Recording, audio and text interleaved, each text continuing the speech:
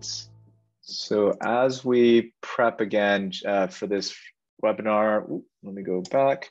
So again, just make sure everyone who's here is in the right place. This is APM Help's first webinar that's publicly available per se, specifically around embezzlement in the property management industry, and of course how to avoid it and try to stop it or prevent. I've done this presentation. So hi, my name is Taylor. I am the Chief Happiness Officer, really more so the main consultant or one of the senior consultants over at APM Help. And you know, essentially we see these kinds of things happen quite literally almost every day. There's new clients that come to us with these problems. And so we really wanted to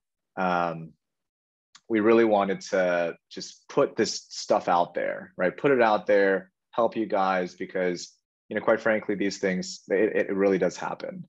Some of y'all, I don't know if any of you guys have seen my presentation before for other NARPM chapters, but this is very similar to a prior presentation where that one's aptly named like how to embezzle from a property manager. Now, obviously the intent is not to teach people how to embezzle, but more so similarly try to prevent it and catch it if it is happening. But today we are going to change up our little format quite a little bit by bringing in one of our actual clients, Jesse, who hopefully can kind of chat with you guys more so on a colleague to colleague kind of basis, where, you know, at his firm, at his PM company, they had these issues. And so after I give about 4 or 5 examples, we're going to have him talk about his real life example himself. So looks like we are 5 minutes past. So I'm going to go ahead and get started. Again, hi everyone. My name is Taylor. I am the Chief Happiness Officer here at APM Help. You know, the topic today is really about embezzlement. We see it all the time with our clients as well as prospects who just PM companies out there that are dealing with this. And we're really trying to just put out knowledge out there and just add value of just how to prevent this, how to stop it, how to catch it, how to even see it happening. And the format here is these are all real life examples. Of course, they're anonymized, but they're real examples from real clients that we have helped essentially get past this or find out how, or ultimately in Jesse's example, catch the person and actually get to a kind of final conclusion on recouping some stuff as well. And so APM Help, look, if you don't know who we are yet, we're a tech-enabled accounting firm or back office services firm. We specialize in portfolio building and propertyware today. And again, we really want to just get some knowledge out there about some of the things that we see happening all the time. And also throughout the presentation, on every slide, we do have an opportunity. We have some canned questions that we're going to ask the audience. But if you have any questions throughout, you're welcome to chat them, as well as in the Q&A, just post your question. If it's relevant to that specific topic, I have my team in here, and so they'll kind of raise a flag and make sure we address it immediately. And regardless, this is going to be about an hour, about maybe 55 minutes here. The first kind of 20 minutes will be my examples, and the structure of those examples are going to be, I'm going to tell you the story. I'm going to tell you about the warning signs that they should have seen or we saw after the fact, and then what are the key takeaways to, again, hopefully prevent the embezzlement from happening. After that, after the first handful of examples, I'm going to introduce Jesse as well as Lauren. Jesse is a colleague of you guys. He's actually in the property management industry, and he's going to tell you guys about his real life story, right? Instead of kind of hearing it from us as like a vendor to the industry per se, we wanted to bring in an actual example and have you guys hear it from them. And then afterwards, we're going to leave about 10 minutes at the very end for just general Q&A. Again, just keep in mind, because this is recorded and we will be sharing this to the public, any questions that anyone may have, please just try to make sure you're not putting any kind of personally identifiable information in it. And obviously any kind of information you don't want to be out there in the public. So beyond that, again, just high level, these are real stories, but they're not intended to scare you. It's really intended to provide awareness to what is possible. And all of these situations were absolutely preventable. All right. So the first story I'm going to get into is one where essentially there was a property management company, pretty typical. This one was around 400 units. And what ended up happening was one person, so let's just say, and it was actually a partner of this company, one of the partners was handling the accounting bookkeeping side of the business, the CFO, you can call her, the COO. And anytime security deposits came in from tenants, anytime rent came in that were essentially money orders, cashier's checks, right? What we call in the industry like certified funds.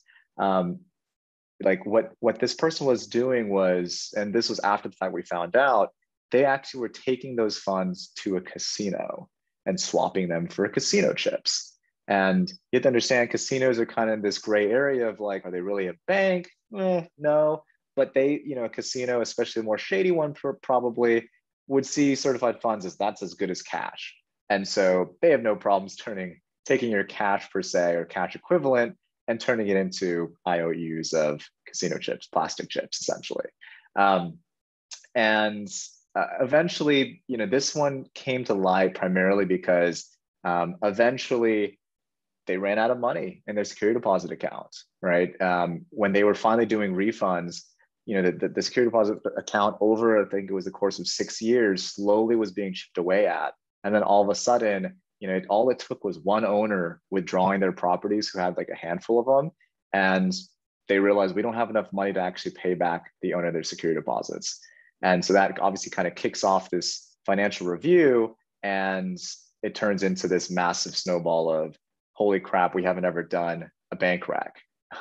And that's kind of where we came in. For this specific client, we came in and realized they had never done a bank rec for 6 years. And as we methodically were getting through the bank recs, we started seeing some of these warning signs. And some of these warning signs aren't specifically from the software or the accounting software, but they are more so in person or in your day-to-day. You could see these. So that COO or partner was extremely insistent, apparently, from any kind of money that was being taken to the bank. They were like, I'm going to do it. I always got this. Let me take the money to the bank, right? And so that person was not only responsible for entering in, for example, security deposit receipts or payments, depending on the software you use.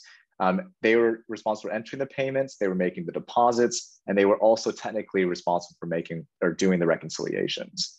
Some other warning signs for this was essentially throughout, actually, it was kind of a light bulb moment where as we were kind of unearthing this and peeling back the onion, right, the other partner was like, oh my gosh, I saw these warning signs a lot earlier. Essentially, it was tenants were complaining that the security deposit refunds weren't being sent to them, right? In a lot of states, this is actually a compliance thing. You only have like 30 days in most states, but regardless, what this other partner was doing was they were waiting for the new tenant to move in to pay their security deposit to then ultimately refund the security deposit to the old tenants, right? And so depending on if the property or the listing was hot or not, and whether they can place a tenant quickly, that was completely dependent. The refund was completely dependent on the new tenants, right? And then beyond there, one thing that was abundantly clear was there were unreconciled deposits or unclear deposits in the software. So if you were doing, or if they were doing the bank recs, they would have seen that supposedly money was being collected. We received it. We gave the tenant the receipt saying, hey, we got this money. But on the way to the bank, somehow it went missing. And so they never showed up in the bank. And so again, very big warning signs, could have definitely prevented this very, very early on, but fundamentally they weren't doing bank recs. And so some of the key takeaways here, right? In this specific situation, in everyone's situation, you don't want to have a single person doing the entire flow, right? From collecting money to depositing money to reconciling the money and providing financials. Always have multiple people involved, right? We always ask our clients to require proof of all payments. And this is not the tenant providing proof, but more so internally. It's nowadays in the world of unlimited storage per se in the cloud. There's nothing wrong with taking a picture of whatever, check, money order, cashier's check, heck, even cash, right? Like cash all has unique identifiers. You can utilize that stuff to then track it to the bank. And then, of course, the number one thing that you're going to hear from me throughout this is you've got to be doing bank recs. Cool. I'm going to stop briefly. Any questions or any thoughts around this specific topic? And if not, then I'll go ahead and move on to the next one or the next example. Cool. I'll go ahead and move on to the next one. Our next example I want to talk about, so Michael Cox, fantastic little comment there. Good policies require electronic payments. Absolutely, especially in this day and age. But this next story or this next example is unfortunately related to ACH and e-checks, and it is very COVID relevant. In this story specifically, what we saw was, and this is happening recently as well due to COVID. Well, I don't want to say due to COVID, but people are taking advantage of the COVID situation. In this specific example, a tenant about to be moving out, they double paid rent supposedly on accident. And when they double pay rent, right, and they actually paid through ACH or e-check or electronically, right, the PM, of course, the tenant's like, oh my gosh, I accidentally double paid rent. Can you send me back a check? Right? You guys need to be very, very careful. What this tenant actually did was they double paid the rent, requested the PM to send them a check. The PM's check, of course, is good. And a couple months down the road, after the tenant moves out, but received not only their security deposit and their double payment of rent back, they charge all of it back. And they just tell the bank, all of this was fraudulent. And so, this could happen 6 months later, but 6 months later, all of that money gets taken back. And of course, unfortunately, in our financial system in America specifically, the consumer is always right first. And so they're gonna take your money, even though you may be able to prove that it was warranted. They're gonna take it, and in that amount of time, they could very easily walk away with, $1,000 on average, $6,000, right? It's just gonna get withdrawn from your bank account. And so, just be very, very careful, especially during COVID times right now. Chargebacks on any kind of payment that has the ability to do chargebacks, like credit cards, honestly, checks, ACH. And we've even seen money orders get called back because they keep the like receipt portion.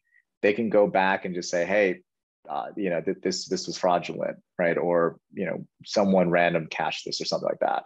And so this one's a very hard one to deal with, especially right now. Some of the warning signs, especially like with these tenants, too perfect of a candidate is actually an interesting one where it's almost like a warning sign or a yellow warning sign you need to look out for, right? Like if they're kind of like, I'm gonna pay double security deposit, I'll prepay 3 months up front, right? Like, in COVID times, are people really doing that with their cash? Like most people are hoarding cash, right? So you want to kind of look out for some, too perfect of some candidates these days. And also remember, like, if someone, for example, like recently just got evicted, those evictions aren't going to show up, right, anywhere for at least a couple of months, right? So just be careful of like really great looking candidates these days, but potentially it's kind of like, why are you moving, right? Beyond that, payments that aren't consistent with other ones. In the specific example there, the tenant had never double paid before. So it's kind of like, why would you double pay now, right? Especially upon move out. And then the big one here is demanding a refund check instead of refunding to the credit card or doing a chargeback. And this is actually something that we kind of, I wouldn't call it recommend, but this is one of those business decisions you need to make. Sometimes, although taking a chargeback or an NSF, triggers a fee on your bank account, that fee is finite, it's limited. It's $20 or $30. It's much better to take a fee like $30 than to refund, rents and then potentially have this liability of like 6 months down the road, they can charge back all of it, right? So that's something you guys need to definitely look out for. Some of the key takeaways here, absolutely be methodical and objective when it comes to the money you accept, right? These are definitely kind of unfortunate situations where tenants or consumers are taking advantage of these situations. We've even seen owners do something like this too. Well, they'll make an online owner contribution and then they'll actually charge it back. So just be careful, right? Especially during COVID times. We're in weird times right now, right? Do understand what the risks are, right? Not to call out Michael here, but like, requiring electronic payments are great, but there are still risks associated. Like just because it hits your bank does not mean it can't be taken back away. And again, just last takeaway, always absolutely make sure you're doing your bank recs. We unfortunately have clients come in that because they aren't doing bank recs, they're not catching the facts that this is happening or something similar like this is happening to them.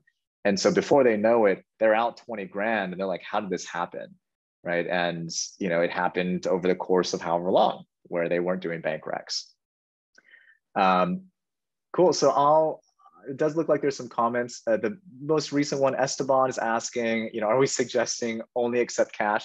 I'm not suggesting that. Obviously, there are pros and cons to all of the different kind of payment methods, especially with cash. Obviously, that's in-person stuff, which we're still all trying to avoid per se, right? And so, don't get me wrong, cash is king, right? Wires are technically king, where if you don't have the ability to actually take it back, those are typically great. But again, just in these times, it's really hard to necessarily say you should absolutely only take cash, right? Beyond that, so Michael had asked some questions or commented. So Michael, you actually had someone try this on you. You saw through it, were able to prevent it. So that's absolutely fantastic. And then, yeah, so you would refund after 30 days, right? And then on day 31, they did the chargeback. Yeah, so again, this is happening, guys, right? Like, Michael, I don't know where you're at per se, but I mean, this is absolutely happening. And keep in mind with different payment methods, it can be up to 6 months. Some banks will even do it up to 12 months, right? And it's not something you can really honestly prevent or do anything against, unfortunately, but just keep in mind about these things. Karen asked the question, can we tell by looking at a payment whether the resident paid via checking account or a credit card? So that depends on the software you're using, right? So if you're using something like Appfolio, I believe Appfolio does enable you to actually see this. Whereas with building and property, I apologize, I'm not the building and property expert per se, so I can't necessarily answer that, but yeah. And what's good about some of these softwares is that they do pay via credit card, or at least like application fees and things. They make it pretty easy to do a refund. So one thing I would absolutely say is if anyone demands a refund check, that's something that I would say is a red flag. Try not to do refund checks these days, at least right now. Cool. So lots of great chats and comments, but I'm going to go ahead and move on to the next one. So this next story is around friends and family vendors, right? So essentially, this is primarily related to maintenance coordination. If most PM companies typically will coordinate maintenance on behalf of their owners or properties, or for tenants, do turnovers, things like that. Just in this story specifically, one of our clients had a property manager that, essentially was vending off cleaning or turnover cleanings to one specific vendor. And how this was caught was essentially like money was owed, but then all of a sudden, like they had just written a check. Like they skipped all the company's kind of processes on how to cut a check to a new vendor per se, and just wrote a check. And eventually they were able to find out very quickly that, the vendor was associated, right? Even though it was shielded by like a weird LLC name, the ultimate person that was doing the work was the actual baby mama of the property manager who was doing this. And weirdly enough, in this specific situation, the amount of money that was being paid every month to this vendor happened to be eerily close to the child support payments that were being required for the kids, essentially. These warning signs, or the warning signs for this specific kind of example, any kind of reimbursements to staff, right? So whenever, hopefully you guys are big enough as PMCs or property management companies where you have credit cards for your company or debit cards for your company. Don't try to let your staff use their own personal cards and then get reimbursed, right? That's typically one of the warning signs you want to be careful of. Another one is inconsistent invoice amounts. So, if you vend out to a vendor and they go and fix a plumbing issue, or like a toilet leak or something like that, and then the next one randomly is an extra $50, and then the next one after that's like, $25 less, similar jobs should be usually the same, right? But if you see inconsistent amounts, that's typically like, maybe something's going on. And another one from a different story, actually, a different example was personal communication. The maintenance coordinator, would constantly just text his vendors per se, or their vendors. And, that's great that you have a, personal, great connection with your vendors, but, this one was specifically on a personal phone. And it turned out, again, this was family. And so when it was family, it was a little too close. And, don't get me wrong, there's always a little bit of like, it's family, or we trust them, or whatever it is. Maybe the invoices are slightly higher. And unfortunately, that's just something that happens throughout. But, just be careful in these kinds of situations when you guys are hiring friends and family. So the key takeaways here, we do recommend our clients to be extremely transparent, almost overly transparent about their policies on hiring friends and family, especially if you're in small town America, or just not necessarily small town, but just places where you guys don't have as many plumbers, or don't have as many electricians that are, out there available, right? Like working with friends and family sometimes just becomes a necessity. And if it is, we just ask that, or we recommend our clients to be very transparent about it with their owners. And then similarly, if that friend or family is hired for a job or is picked for the job, the person that made the decision to pick them is not the related person, right, on your team. That way you have some kind of plausible deniability about like, hey, actually, it was this person, at our company that made the decision. Or the best way to do it is, present options to the owner, let them pick. And if they happen to pick your friends and family, you're off the hook, kind of thing.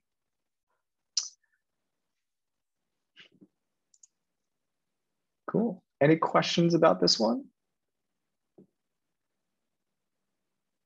Any comments?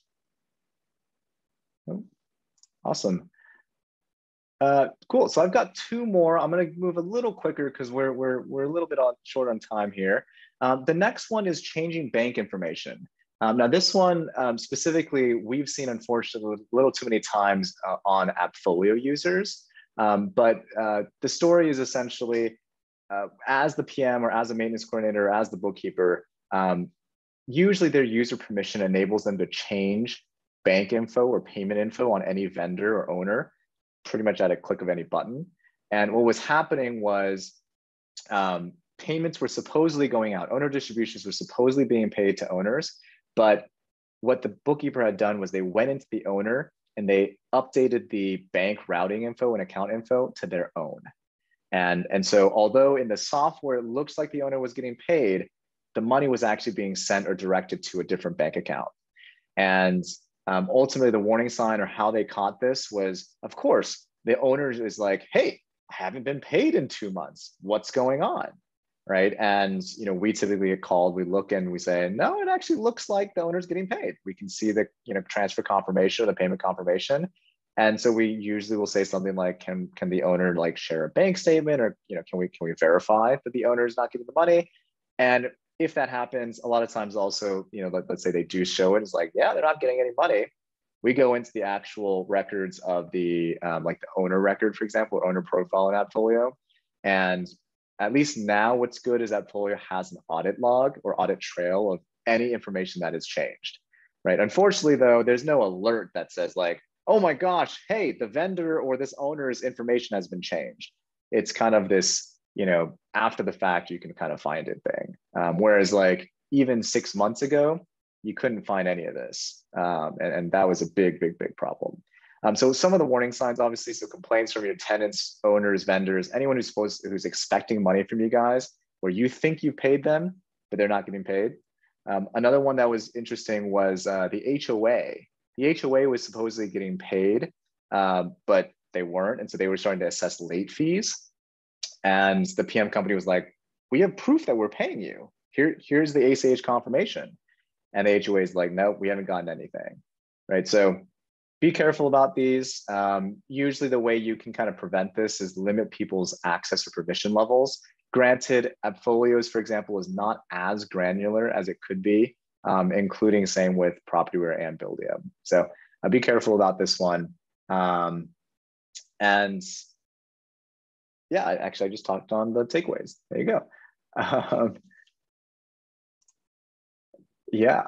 So Michael just commented, so it sounds like, Michael, you use AppFolio. Yeah, the audit log does show it. Unfortunately, the audit log does not tell people that something has been changed.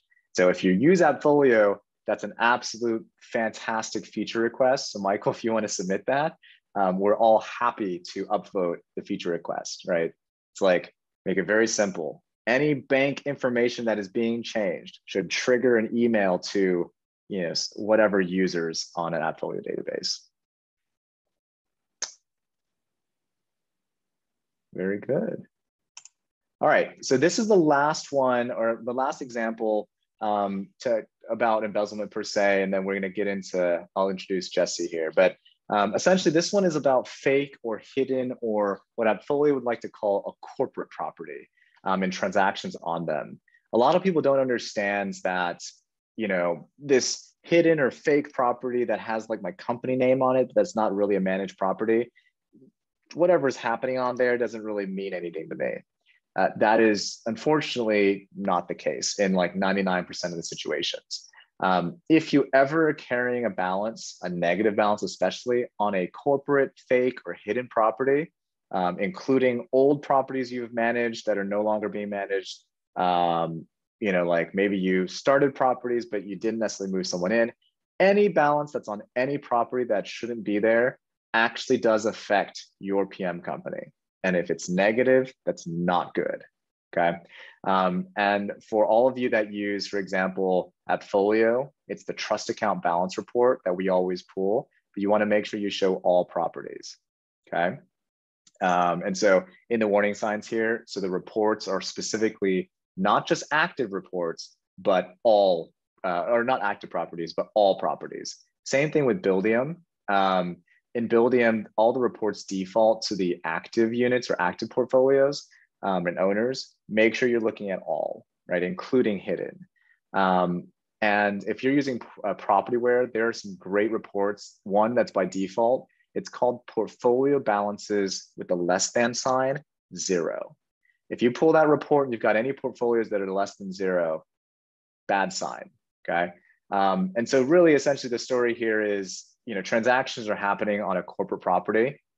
They just happen. It's, paying a utility bill, paying a mortgage for the company, right? Like sometimes it's like if you're doing reconciliation, sometimes you're paying on behalf of your owner and you forget the owner. And so you don't really know what happened. So you just like dump it onto a hidden property, right? Or your corporate property and say, I'll get to it later, right? Those negatives are actually borrowing money from other owners, okay? And then finally, the last one is if your bank balance seems a little low, you're bouncing checks, right? And this is a typical warning sign, like back of the napkin math warning sign that you always should be maintaining. So for your properties as well as your security deposit accounts, right? For properties, if you distribute all your money down to 0 and don't leave maintenance reserves, then your bank balance should be pretty close to 0, plus or minus essentially some uncleared checks, essentially, right? Or if you have 100 properties with $100 in maintenance reserves for each one, you're probably looking at, what is that? $10,000, right? That you should be maintaining in that account. And so key takeaways here on your fake or hidden property ones in this example, do back of the napkin math at all times, right? Like if you got 200 properties, the $1,000 in security deposits for each one on average, right? You should have about $200,000 in security deposits in your security deposits bank account, right? Another key takeaway that's pretty interesting ask for random reports, right? If you have a bookkeeper or accountant or someone else who's doing your books, right? Don't just trust that they're saying, oh no, I got it, we're good, right? Like just be like, look, just pull the report, right? With in this day and age, building Appfolio, Propper, and all these modern cloud-based softwares or browser-based softwares, you can literally generate a report in 2 seconds. And if they're not willing to do something like that, that's a warning sign. Okay. And then again, obviously, do your bank recs. Cool. So I'm going to jump quickly into the chats. I think I saw, was it Steve that that raised your hand?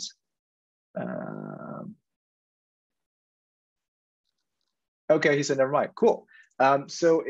Without ado, I'd like to introduce Jesse he's been here. Thanks, Jesse. I'd like to introduce Jesse.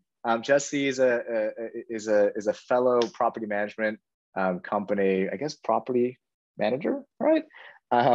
Unfortunately, he has been through this firsthand. And again, the point here is we didn't want to just stand up here and talk to you guys about, examples. We wanted to actually let you guys hear it, straight from a colleague, essentially. So Jesse, why don't you take it from there? Great, thanks, Taylor. Thanks for having me here.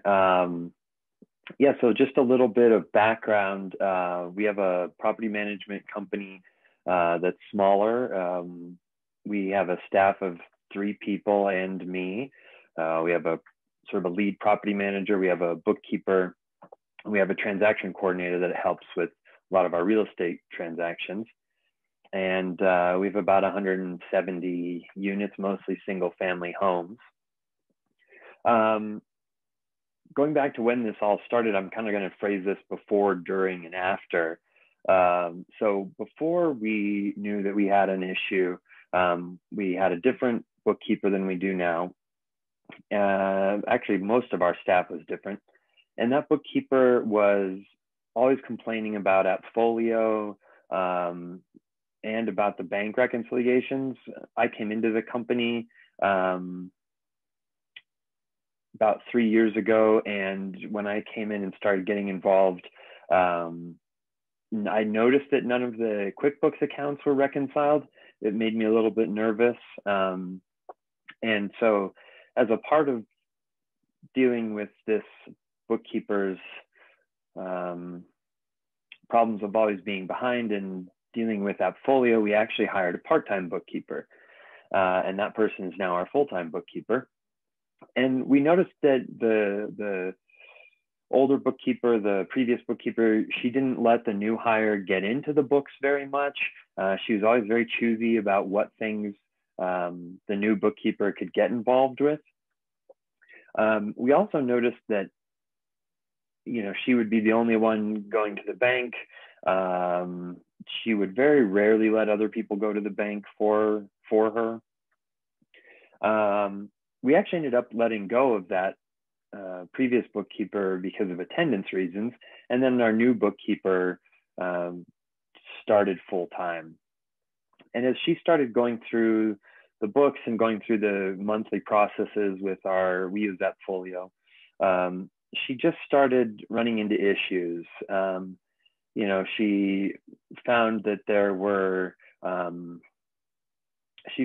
some of the general ledger accounts were off. She found that she kept running into issues with reconciliations. It just stacked up and up and up and up.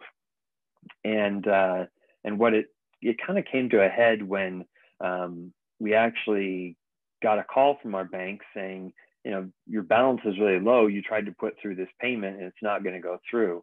And that was a big red flag for us. We ended up putting some emergency funds in from our savings and actually from some of our personal family funds. And then we knew that we had to reconcile our bank accounts. And I certainly can't stress again how much that helped us. So, at the end of every slide where it said, do your bank recs, that's such just a good starter advice for everything. So we ended up hiring APM Help to do bank reconciliation catch-ups, or BRCUs. And that's when we started working with Taylor and Lauren and their team. I don't know if you've been through this process, but when you're really behind on your bank reconciliations, we have lots of different bank accounts. We have an operating account. We have different corporate accounts for owners that have 6 or more properties, which is what our state requires. So we had lots of accounts to go through. And when you do this, you basically, it's like a big Tetris game. You take transaction details and you match them up with bank accounts, with AppFolio reports in our case. And then what you end up with is you end up with a bunch of missing transactions. And Lauren and her team and also our bookkeeper would go into these missing transactions, which were largely made up of unreconciled deposits. And as we went through those, we found some common themes. We saw that a lot of the cash rents weren't actually showing up on our bank deposit. They were being entered into AppFolio, but they weren't being put onto our bank deposits. We also noticed that it was only happening on these visits where our former bookkeeper was going to the bank. And we also noticed that we had missing cash receipts. So anytime we would take in cash in the office for rent, we would actually give the person a receipt, the tenant a receipt. But we noticed that a lot of those receipts were missing when we tried to go back and reconcile out these missing transactions.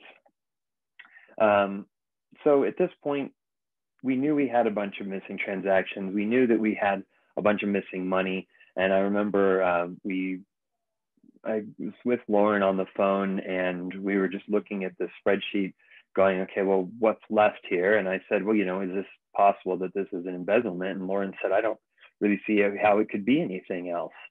And so at that point, we knew that we needed to start taking some action. We approached actually the former employee about it because this person was like family to us. She worked for us for many years.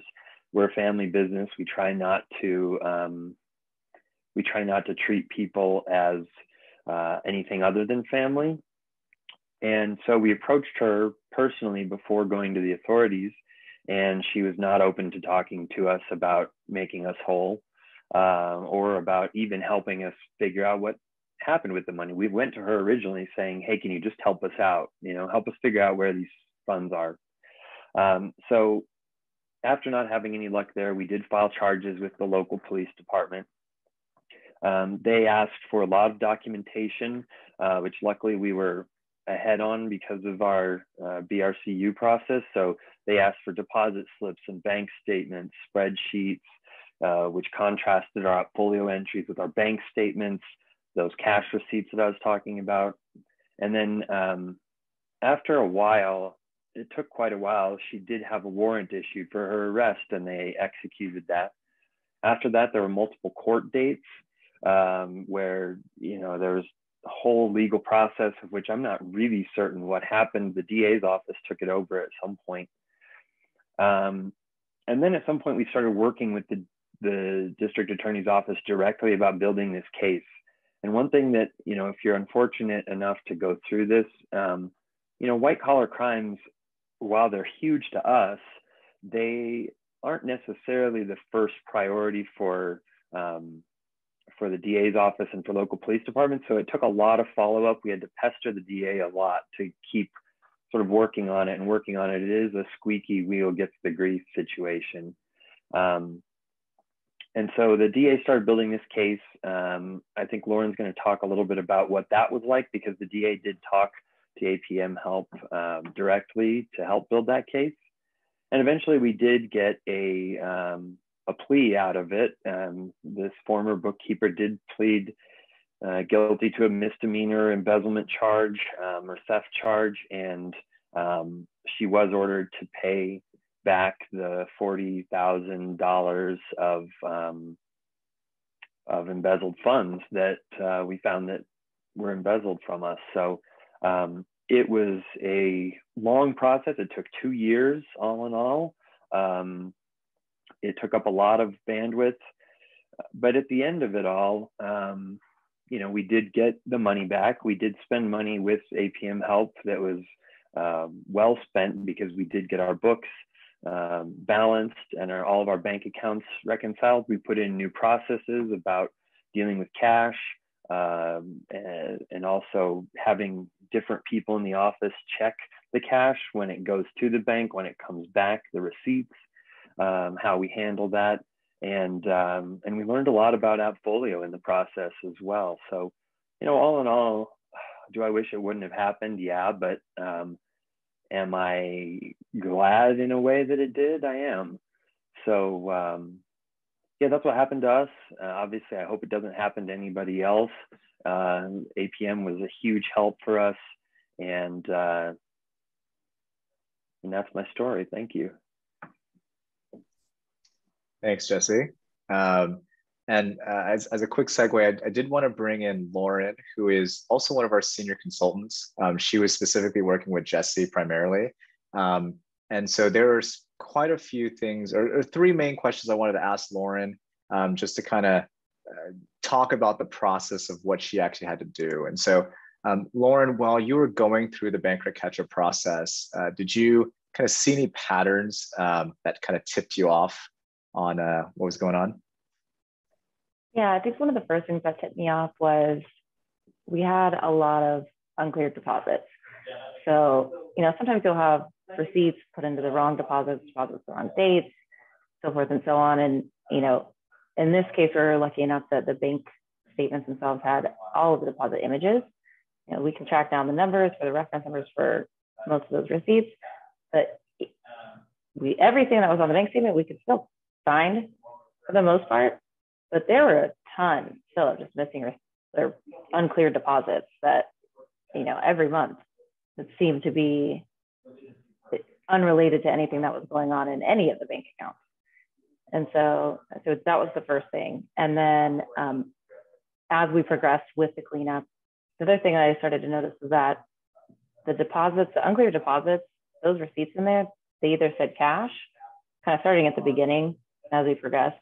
They either had no reference number, whereas everything else, the money orders, checks, everything else did have a reference number. And so the ones that were unclear didn't have any extra information. So that was something that kind of brought up a red flag. And then the last thing I think that kind of solidified this is probably a bad situation, was that every single month the bank balance is consistently decreasing. Unless you have some big change where you're letting go of a chunk of your properties, you fluctuate up and down. But this is every single month we're decreasing, and that was combined with the other things I mentioned, the unclear deposits and the reference numbers and all that. It started to become pretty clear that there was a bigger issue. Cool. And then Lauren, what about specifically when you were working with the DA? What was the DA looking for? So the first thing was the total amount that we had calculated, which, we kind of give a range of best case scenario, worst case scenario, based on missing transactions, uncleared things, a few other factors.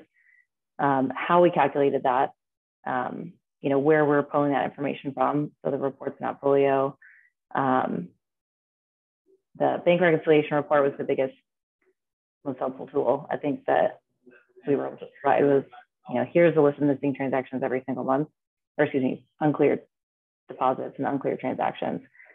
And then also the patterns and warning signs that we saw. And then just overall, really a lot of clarification on how Appfolio works, really. And, we can give them this information, but it's like, okay, well, how do we explain that to the jury? How do we explain that to, in court for everyone else to understand? Cool. So I think we all were very fortunate that I guess this didn't actually go to trial, because if it did, trying to explain not only the industry, but trust accounting, property-based accounting, and then any specific software and how we came to these conclusions would have been probably extremely hard, right? And it could have been dragged out forever. So yeah, cool. And then Lauren, last question, and this is more in general for all the attendees and anyone else in the future kind of watching this, what are some good reports that you would recommend people like just pull, right? Pull the information occasionally and just see what it says. The bank reconciliation reports, number one.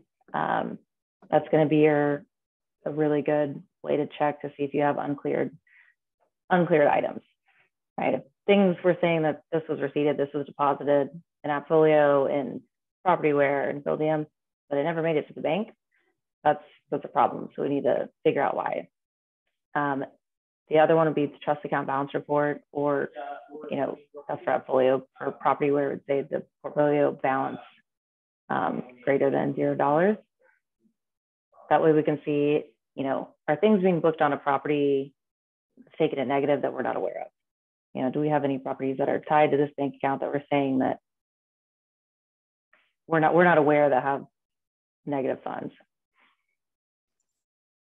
Cool. And I think for Buildium, the equivalent reports like the bank balance breakdown.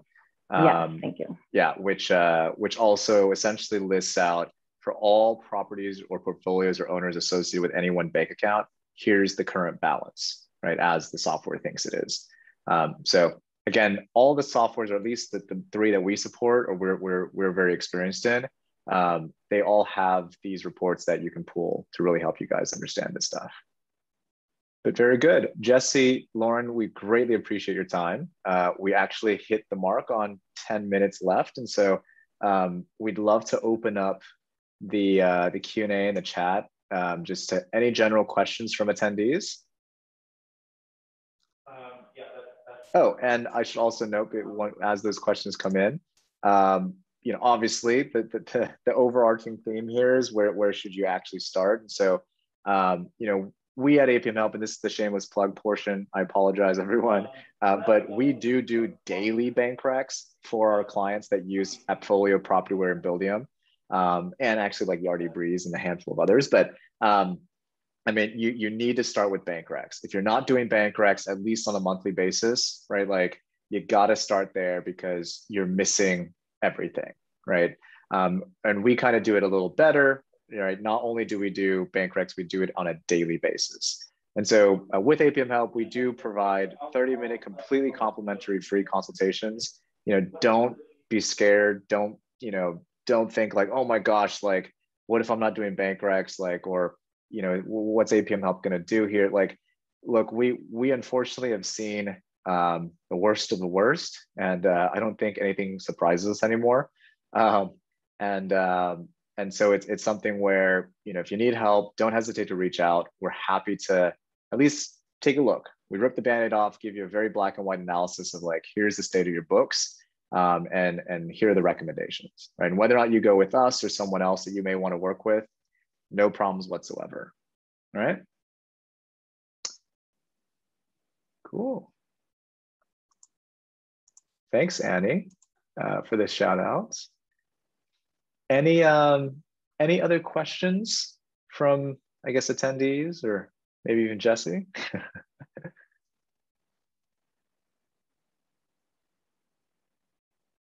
No. Sure, Michael. From a cost standpoint, we currently charge $2 per unit per month for bank recs. There are, and that I should notate that's really for your main kind of vanilla property manager who has like a 2-bank setup. It can get a little more complicated if you're an owner operator. You have a bunch of bank accounts for each entity, but high level, the estimate is about $2 per unit per month.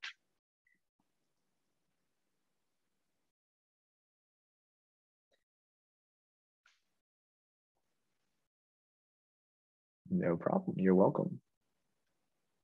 Esteban, what's the minimum? I believe we have a minimum of $100 a month. So it's really kind of like 50 units. But don't hesitate to reach out to us. We're happy to take a look. And if you're pretty close to that, we tend to be pretty flexible, at least on bank recs.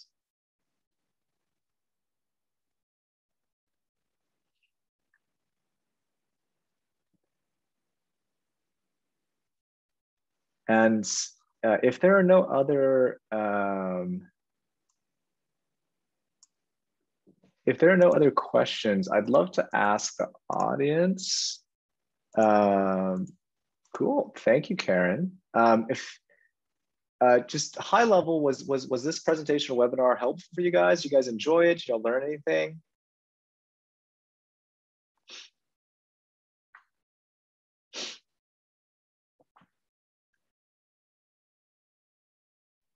Yes, Michael Cox, we will absolutely take that feedback URL and we'll add it to the YouTube and Facebook post whenever we get it, because bank ACH or ACH info being changed absolutely needs to have an email alert. That there should be no reason why people are changing it outside of the first time it's being inputted, or maybe there was an error, but outside of that, it should never be changed. Well, I guess maybe if the client asks you to change it, but then there's a paper trail documenting, right? Like, hey, I'd like my owner distribution to be sent to a different bank account. Fine.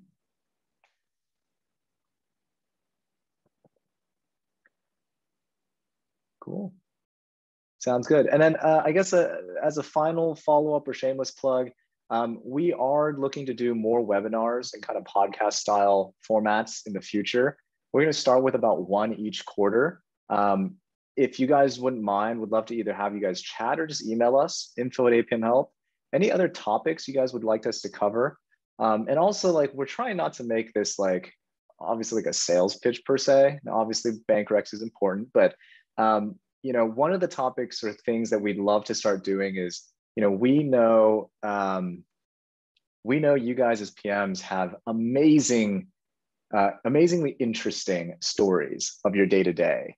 And we'd love to hear, it's almost like a fireside chat kind of format of just like, what are some crazy stories that you guys are dealing with? And, we'd love to just, have like a podcast style thing or a little mini webinar, 30 minutes of just like PMs and their stories, right? And so if any of you guys are interested, would love to connect and love to do something. Just shoot us an email, info@APM Help, or any of us that are on here, just our first names. So for example, mine is just Taylor, Taylor @apmhelp.com. Cool. And then Michael actually chatted and said he had a bookkeeper email him asking to change ACH info for the owner payments. He got the info.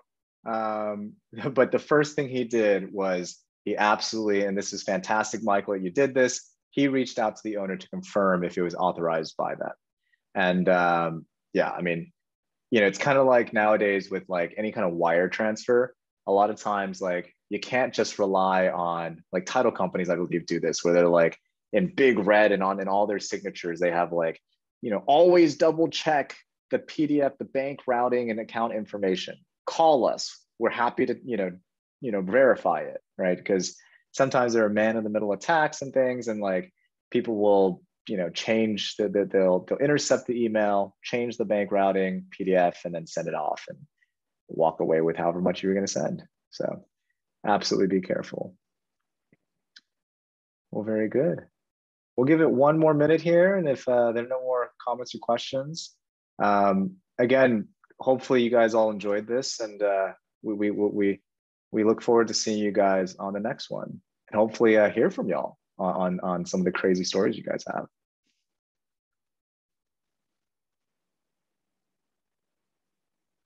Cool. Michael, we would love to hear it. Michael has volunteered to be our next panelist or storyteller on wire fraud attacks. And so would love to hear it. Cool. A lot of really great, scary basement stories, if you're interested. Absolutely. I think I was telling Jesse in our practice session, we had one client that was telling us about on a move out, or not necessarily move out, but like it was kind of like the tenant just stopped paying, whatever it was. Like the neighbor or something started complaining about a really bad foul smell. So of course the PM was like going in and was scared that they're going to find a dead body, but ended up finding, long story short, a 500-pound pig that was living in one of the rooms. So again, some crazy PM stories. Love to hear them. I think everyone in the industry would love to hear them as well, because maybe sometimes they can relate. Cool. Well, anyways, sounds good, everyone. Greatly appreciate everyone's time and attention, and we look forward to doing more of these. Thank you, Taylor. Thanks, everyone. Thanks, everybody.